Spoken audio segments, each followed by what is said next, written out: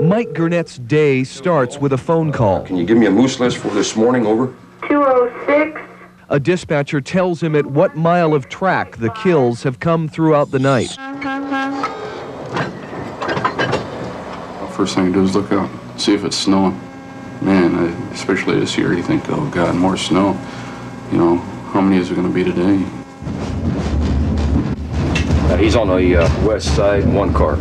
That'll do, Mike.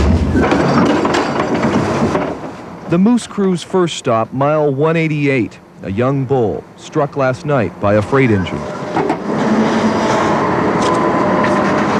At mile 191, their second find has had to wait.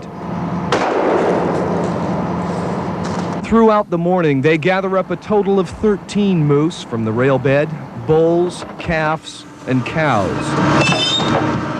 The moose are the victims of heavy snowfall. They choose to walk the clear tracks instead of fighting the snowdrifts.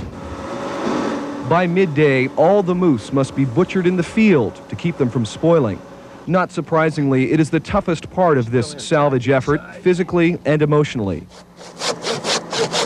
You know, we're not a psychologist or nothing, but when you see death every day, you know, it kind of wears on you, you know, and you just kind of ask yourself, God, you know, how much longer can it go? And 9 hours after they left, the Moose Crew is welcomed back to its Willow station. For Alaskans on the moose kill list, it has been a good year. All gutted out? Yeah, it's super. I think it's fantastic. Easier than hunting.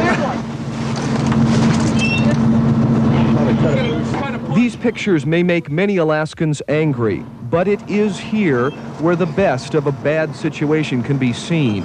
The railroad has tried to solve this problem without success, and with no solution in the near future, this killing will continue.